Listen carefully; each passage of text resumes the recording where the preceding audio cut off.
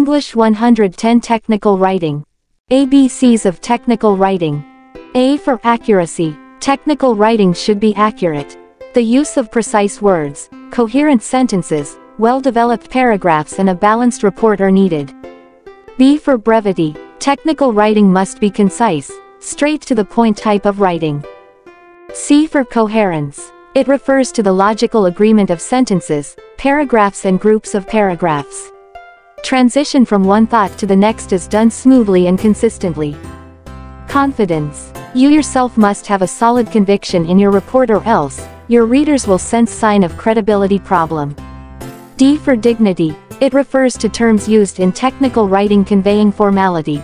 Avoid using contractions. E for emphasis. You have to identify the points you want to stress. Make your report forceful.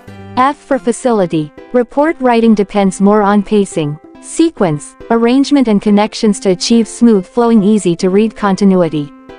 G for grammatical correctness. Incorrect grammar is the bump that disturbs the smooth flow of words and ideas in any written work. H for honesty. Proper documentation must be used.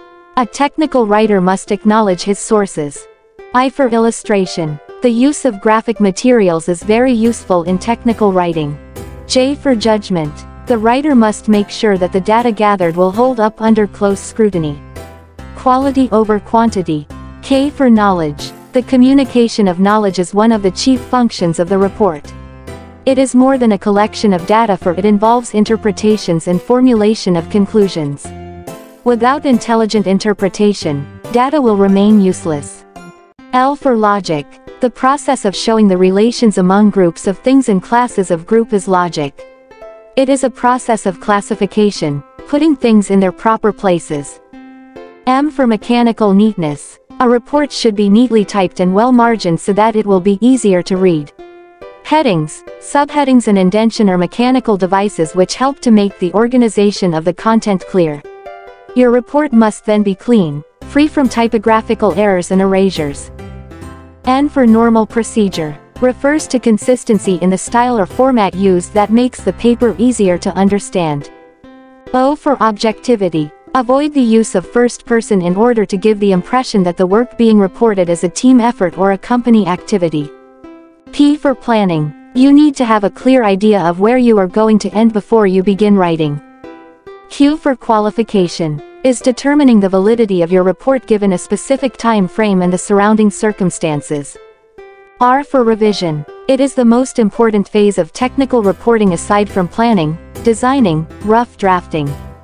S for straight sentences. In a good report, each paragraph begins with a straightforward statement of its subject. T for thoroughness. The writer constantly checks and rechecks data gathered and their subsequent interpretation to make sure that there are no conceptual and grammatical errors. U for unity. In writing is like the clothes one wears. They should look pulled together to avoid being an eyesore. V for veracity. Refers to written works or information that can be verified because they are factual. Viewpoint. It is the perspective from which something is written. W for word choice. Avoid pompous, vague and ornate words. Be precise as you can. X for extra. You have to give extra effort to bring success on your report. Y for U-point. Involves writing for a target audience. Consequently, the writer's familiarity with the target audience, their level of comprehension, dictates how the writer will write the report. Z for zest. Write only when you have something worth saying and write as though you were performing a service that only you can perform. Thank you for watching. Like, share, comment and subscribe.